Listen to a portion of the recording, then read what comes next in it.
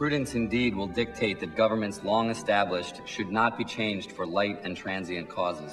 And accordingly, all experience hath shown that mankind are more disposed to suffer while evils are sufferable than to right themselves by abolishing the forms to which they are accustomed. But when a long train of abuses and usurpations, pursuing invariably the same object, evinces a design to reduce them under absolute despotism, it is their right, it is their duty to throw off such government and to provide new guards for their future security.